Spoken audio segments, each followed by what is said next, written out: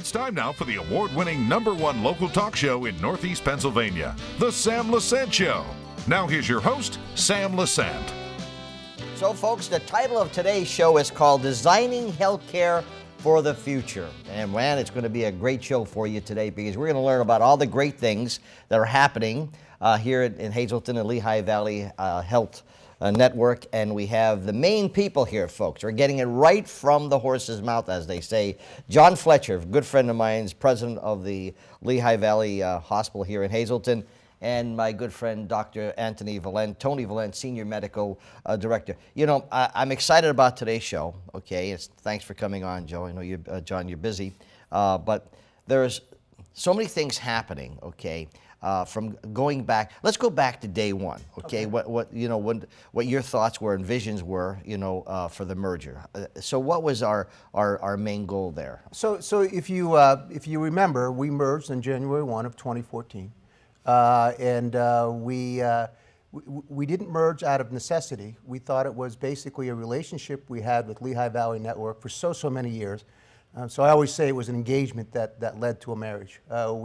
We knew each other, we understood each other, and so we had a chance to truly date for, I bet you, Tony, 4, 5, 6 years that we were working with the network.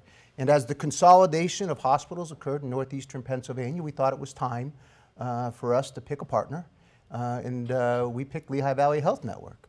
Part of that process, as it was announced on January 1st, is that we were going to build a replacement facility in the Hazleton within our primary service area. And so I don't know if you want me to get into our thought process as it relates to the new acute care facility and where we are yet, but that was, we have been on a journey to really truly determine what is in the best interest of the Hazleton community. So as you assess the years, okay, from 2014 to the present, and we're certainly going to talk about the exciting things that are happening. Have you seen, I've seen it from having all the doctors on the show and people from the Lehigh Valley Health Network.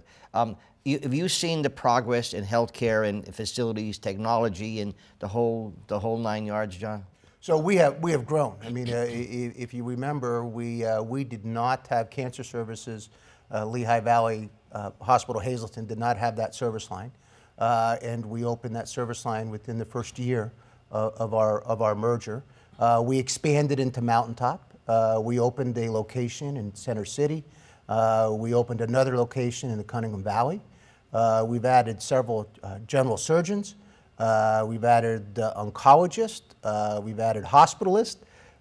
We've added, if you recall, we moved our radiology services over to the network radiology services and added radiologists to our team. And I'm sure I'm missing a few, Tony. I don't know if you have any interventional radiology with Dr. Bronstein, who just had him on. It was a good show. Yes, and so we have grown tremendously and expanded our services that we offer. So here we are today. Okay, so we're looking at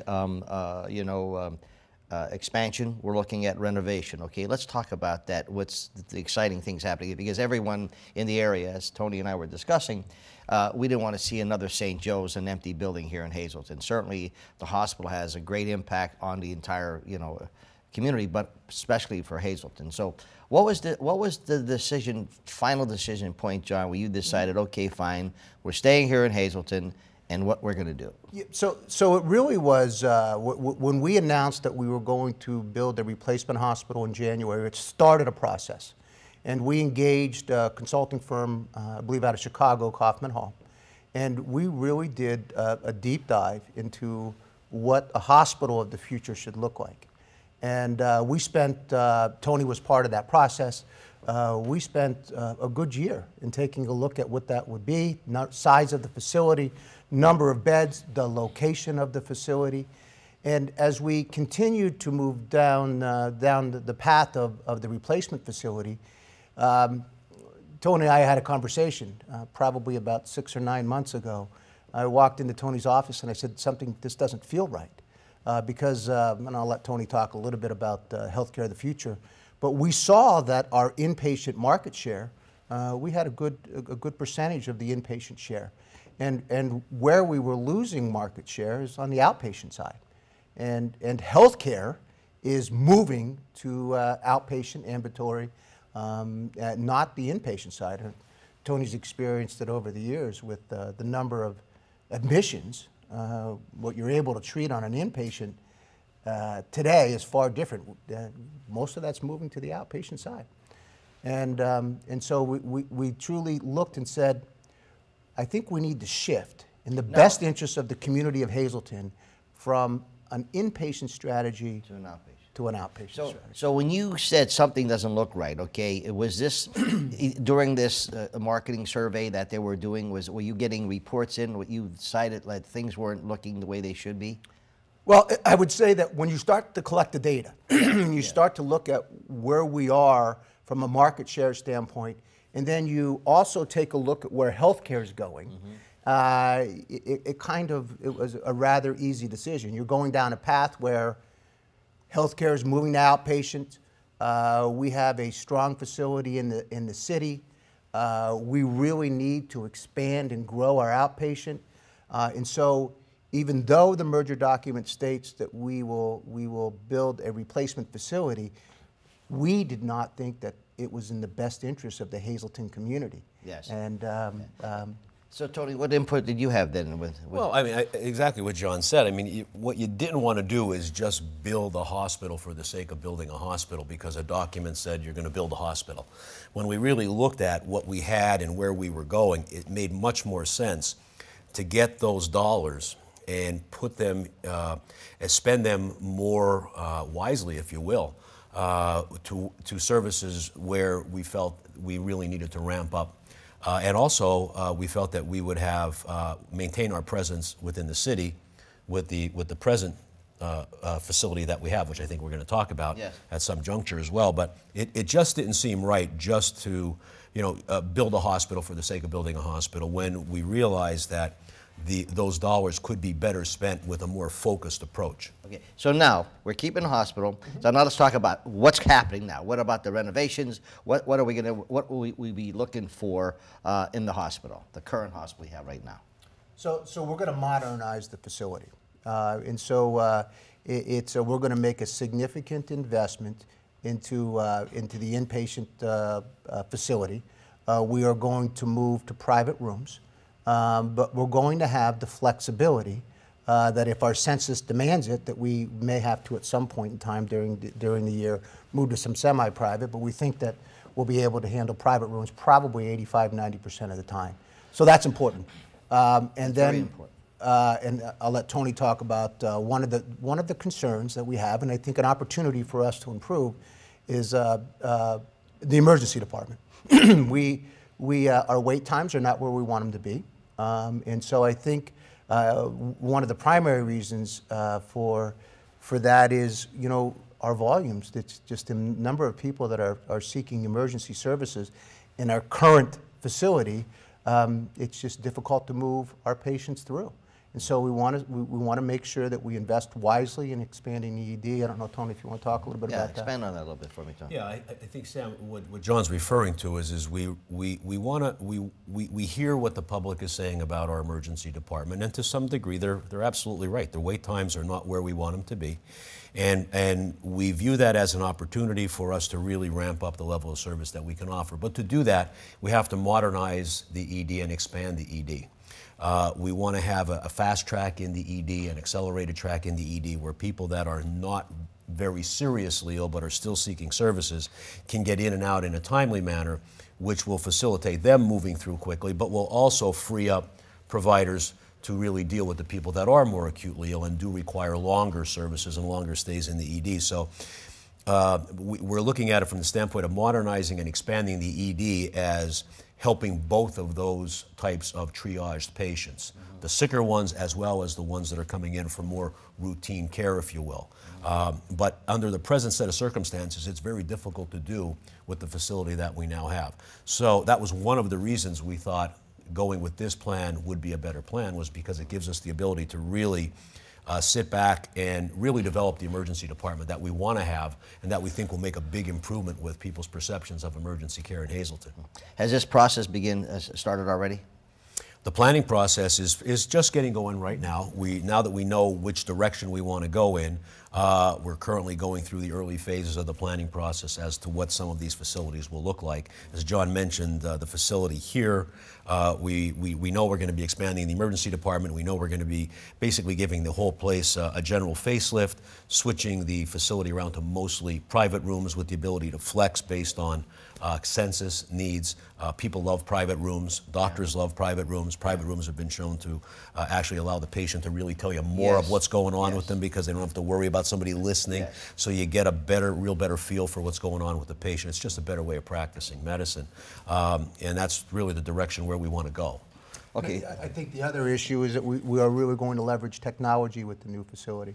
And it is, telemedicine is critical to both access to care in Hazleton and our ability to connect to physician specialties that we don't offer here. And so we're going to have a major investment in making sure those capabilities are current, and I think that's an exciting. I think that's the telemedicine. I mean, I already see you have it in Mountaintop, okay? But you're doing that to a degree right now. We're doing it now, so yes. We do it in a couple of different service lines, and that's one thing we're really actively working on right now is going full steam ahead with expanding our service lines and our specialties that we're doing telemedicine in. You know, every time we have doctors on are talking about different modalities or whatever, what I say is that, you know, the fact that you have access to this entire big network, okay, you like say, you know, as when you were practicing, well, I want a second opinion. And, well, here we're getting second, third, fourth, fifth, sixth. I mean, you have access to, you know, like for example, cancer, now your affiliation with Sloan Kettering, okay, you have Lehigh Valley. I mean, you have all these great doctors, okay, who are experienced. We have access to them. Am I correct in saying that, John? Yes, absolutely. Yeah. Absolutely, and we you know, it is so nice to be part of such a large family, and so I think that was a true benefit of the affiliation or merger arrangement is it opens so many doors. And technology has made it especially convenient for the patient. Fantastic. Because now the patient doesn't have to travel anymore. Yeah. You know, now we can use technology to bring that right into the room with the patient. You know, the world's gotten smaller, you know, because of technology, so it becomes very convenient.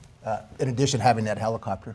Yeah, which doesn't hurt. It really makes it nice. Should we need to get them to the network, having that helicopter based in Hazleton, I don't know if people realize the benefit that is to the community to have that access. In your marketing survey, was there anything that came, because, you know, many years ago, and I mean, since 1994, I've been pushing local doctors and local healthcare, because I think, you know, we're blessed to have all the facilities, okay? But the same thing about people that are leaving the area for healthcare, are percentages decreasing? You know, people now staying here and taking advantage of the great healthcare we have, or are there certain people still thinking, well, I got to go to Philadelphia, I got to New York, I got to go to Canada, whatever? Was there any? Yeah, so we did study that, and so what we found is that since the merger, we have decreased that out-migration. Okay. But to be quite honest with you, there's still opportunity. Yeah. We still have the ability to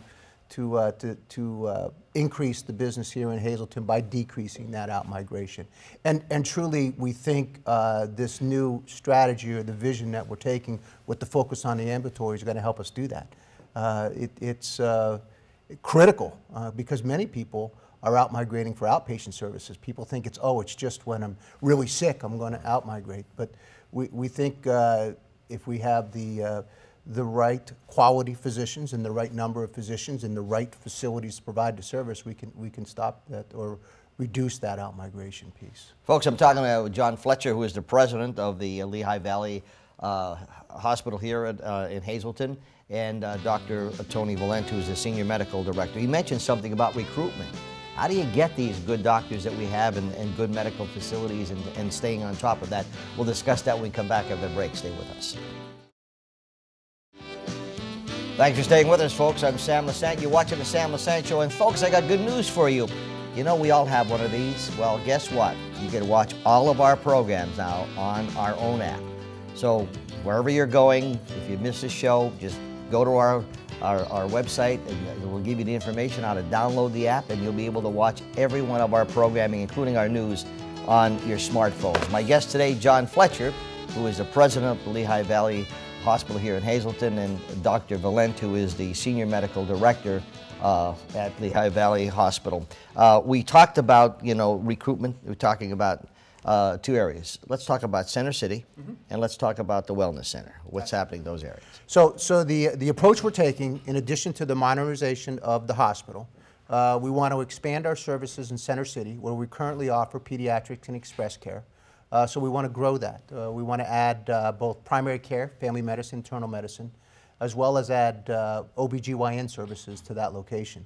So we will start that process. We're programming what services we're going to offer there, but that's where we're looking. So we'll see an expansion in that. Okay. Right now, currently, at Center City, what are you doing right now? Express care? Yes. And pediatrics. Okay. So now, some people deciding when they have to go to the emergency room, okay? What are the decisions here? I mean, because you have facilities here at Center City, you're able to treat. So where do you say, well, we could go here or go up to the hospital?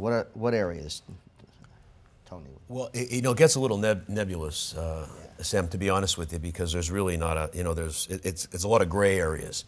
Yeah. I mean, it's fairly straightforward. If you have a sore throat or a sprain or a strain or something like that, that obviously would be something we would want them to go to express care for. But where it gets a little dicey is when people have something that they think may be a little bit more serious, a cough, a shortness of breath, something like that. And that's where I think a lot of them err on the side of safety, and they go up to the ED. Even though a lot of that stuff even could probably still be taken care of at Express Care, people like to think that the ED is it's a safer place, that there's more services available there, that they just feel safer. If it is something serious, they're right there. So, it's still left up to the patient to decide where to go. We try to do as much education as we can. So that for the more, it's kind of the things that you would typically go to your family doctor's office for. Maybe you can't get an appointment with him in a hurry, and you need to be checked for something like that. They're items that we would like them to go to Express Care for. But again, there's a lot of gray areas, and in those gray areas, people will almost always err on the side of caution and go to the bigger facility. Yeah. The Wellness Center, John. So the Wellness Center, as you know, the Wellness Center is, I think, celebrating its 10th anniversary already. So it's hard to believe that it's been open for that long. And really that is boy, it's a destination point for outpatient services. And I think people have a great patient experience when they go there. And so when we were looking at our strategy moving forward, we thought, let's take that health and wellness center concept and expand on it. I think what people are looking for in healthcare is that one central location where they can receive a majority of their services rather than hopping around to different locations. And so at the Health and Wellness Center, we want to expand our services there. And so I don't mean necessarily expanding the building, but I mean actually building additional facilities on that site. And so what we want to offer on that site is we want to consolidate and expand our surgical services. So you'll see our surgeons located at the Health and Wellness Center location. We want to expand our medical specialties in cardiology and endocrinology and neurology, and I know I'm missing some. We want to add primary care, family medicine, internal medicine. We want to expand and grow our women's and children's center services. And so we want to add OB and our GYN services, as well as pediatrics. We think it's important to have an express care location to take care of the population on that side near the Health and Wellness Center. And we also want to take a look at what other services that are unique that we should be offering that are kind of out of the traditional thought process of healthcare, but connected. Healthcare is changing. It's incredible. Yeah. And so we are just starting that journey about what are some of the innovations that we could utilize. We want to really expand our telemedicine capabilities at the Health and Wellness Center. We need more space for community meetings. We talked about different ideas that we think are what, where healthcare is going. And it really is becoming more of a retail type concept. You know, Tony touched on something about education, okay? And I find that it's amazing when I have when Tammy brings these different guests on, okay?